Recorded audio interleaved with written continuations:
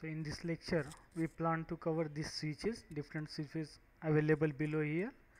Then we will see the selection methods and what are the tools for selection. Then we will be covering the concept of units also, and we will be seeing how to do work in multiple documents. So these are the topics that we are going to cover today. So in these switches we have already seen the ortho mode. Using F8 you can make it on and off. So ortho mode creates a straight line that we have already seen in our first tutorial. So next is polar tracking. So using this polar tracking you can track the angles. So normally when we work with line command it shows the angle there, but we don't recognize which angle is coming right now there. Suppose I will make this polar tracking on by clicking on it. So here you can see that polar on. Then I will right click on the polar tracking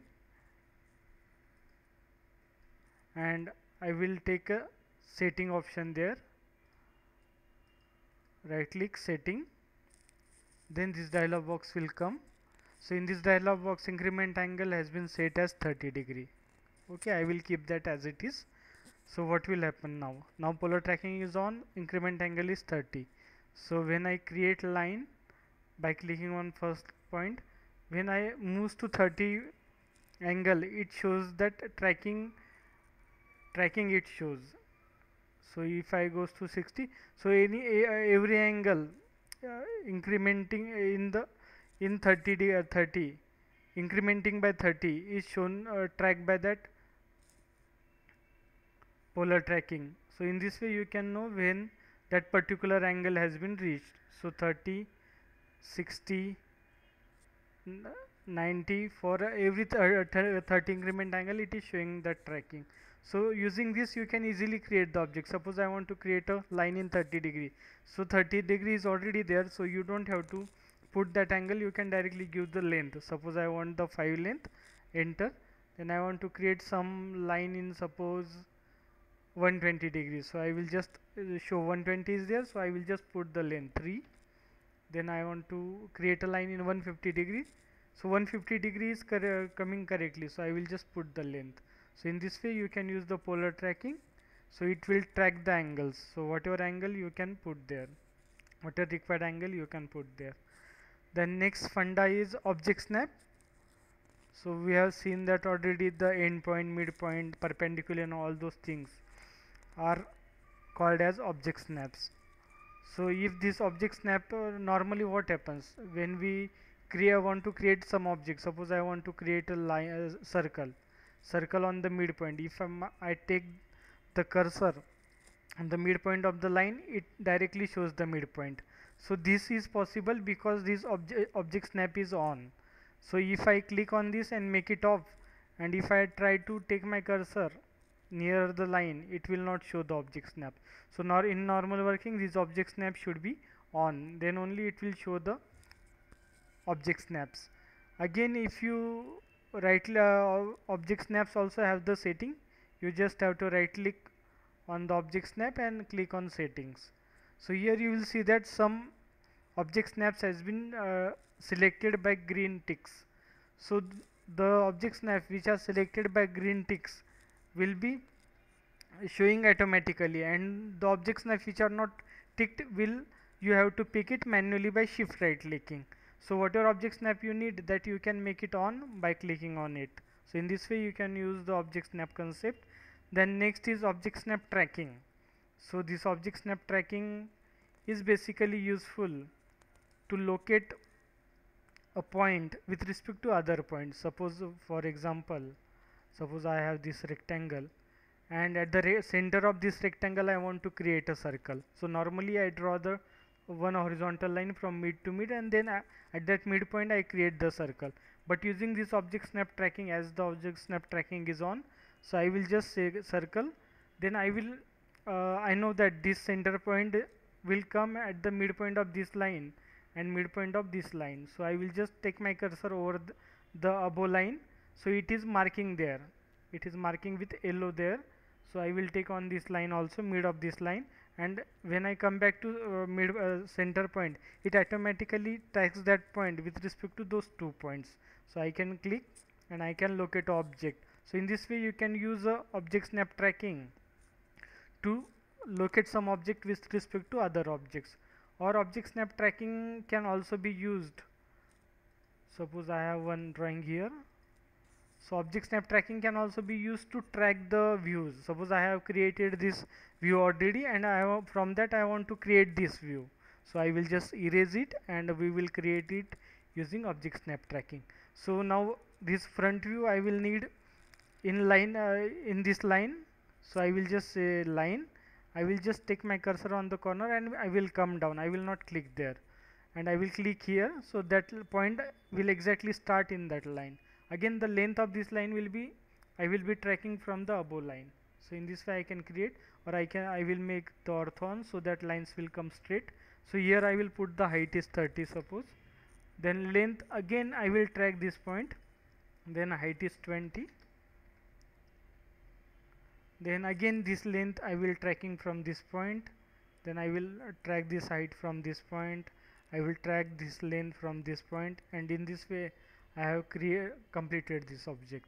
So in the center object we can track from circle. So I will take my cursor on the quadrant, I will come down, it is showing intersection there, I will click. So I want to come down by 10 distance, again I want to track this circle, then again I will track this end point. So this portion is completed. Again line, internal circle I will track this midpoint. So this line is completed. Then again I will track this side internal circle point, quadrant point, then I will track this midpoint. So in this way you can use object snap tracking to take the projections. So that is the funda of object snap tracking. Then next is dynamic input. So because of the dynamic input you can see the message at the cursor, this plus cursor you are seeing a message specify first point. So that is possible because dynamic input is on. Suppose if this dynamic input is off and if I give the line, then that message is not coming there, then that message is coming down here. And if I click the first point I cannot give the length and angle also. So in this way you can make the dynamic input on, so that will make your drafting simpler. Or in our tutorials it is very important that you keep this dynamic input on, then only you will be able to create the object. If now I take the line first point, so you can see that because as dynamic input is on, it is showing the length and angle there. So in this way you can use dynamic input. Then next is we seen in previous tutorial, hide show line weight, the layer concept. Then next is quick properties. If this quick properties is on, now normally what happens, now quick properties is off. Suppose if I select the line, then nothing will happen. But suppose if this quick properties is on and if I select the line, it will show this dialog box here. So from this dialog box you can very quickly change the layered color and line type. You can see the length of the line also. Same way, suppose if I select the circle, it will show the circle properties, complete radius, diameter, circumference and all those things. And one more thing is there, if you want a circle of some particular area, it will automatically adjust. Suppose I want 3000 area circle, so it will automatically adjust the radius and all those things. So in this way you can use this quick properties dialog box. If you don't want this, you just click on this quick properties and it will get off, so it will be a normal behavior. So in this way you can use these different switches. Now next topic we will see the selection methods. What are the different selection methods, how to use it. So number of times when we use button command from this toolbar, it shows select object prompt to you. So using this select object, when you click this select object on the right side and comes to left side, a green dotted line is shown. So this green dotted line is called as crossing window. So the property of crossing window is it will select all the object those are complete inside this window and the object crossed by this window. So here if we click here, you will see that all these object has been selected. And the other option is, if I click on the left side and comes on the right side, then it will select only object those are complete inside the window. So it will select only this circle and line. If I click here, it will select only circle and line. So in this way you can use window and crossing window. So you can see that when I go on right side, it creates a blue window. If I goes on left side, it creates a green window. And we have seen the properties. Then if by mistake if I select something, suppose by mistake I select these two circles, then I can cancel selection of those two circles by pressing the shift and clicking on that circle. So in this way you can cancel your selection by pressing shift and clicking on the unrequired object. So in this way you can use different selection methods. Then next concept is that of units. So I will delete this object. From format units you can change the unit. So there are different by default normally for mechanical drawing decimal unit is sufficient. If you want inches, then you have to either select architecture or engineering, then it will take as a unit as inches. You can also control inches. If you want to create something in inches, then just say OK. And if I now take the line option, so it will show me the length in feet inches automatically. So if I want to, suppose I will say feet to draw a straight line. Suppose I want to create a line of 10 feet, then I have to say 10 feet, single quote you have to give. Then it will create a line of 10 feet. If I give only 10, then it will create a line of 10 inches. So that you have to take care of line. If suppose I want to create a line of 50 inches, then I can directly say here 50. So it will create that line of 50 inches. But if I want to create a line of suppose 5 feet 10 inches, then you have to, whenever you want to create a line in feet, you always have to remember that you have to give feet single quote 5 feet 10 inches. So it will create a line of 5 feet 10 inches. So in this way you can create the object in inches also. So by going back to format units, you can come back to normal units by pressing on decimal. From here you can control the precision, how accurately or up to how many digits it should show the values. Same way you can change the unit for angle also, and you can control the precision also from here.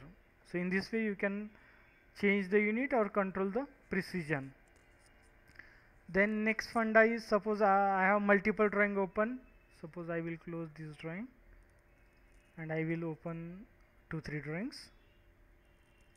Suppose I have this one drawing. I will open, this is the one more drawing, and this is the one more drawing. So suppose at a time you can see from window here 3 drawings are open. So you can click on any drawing and you can go to that drawing, or you can use the control tab as a shortcut to traverse through the drawing. From one drawing you can go to other drawing using control tab also. Suppose if you want to see all the drawing at a time, then you can use either tile horizontally or tile vertically. If suppose I use tile vertically, so it is showing me all the drawings at a time. So in this way you can use the tile vertically. And suppose I want to transfer some object from one drawing to other drawing. Suppose I want to transfer, just select that object and click on this copy here, Control C, then go inside other drawing and just say paste. So you, in this way, copy and pasting, you can transfer drawing from one drawing to other drawing. So if you want to come back to single format, just maximize any drawing that is required and you will be back into a single format. So in this way we have completed this tutorial. Thanks for joining.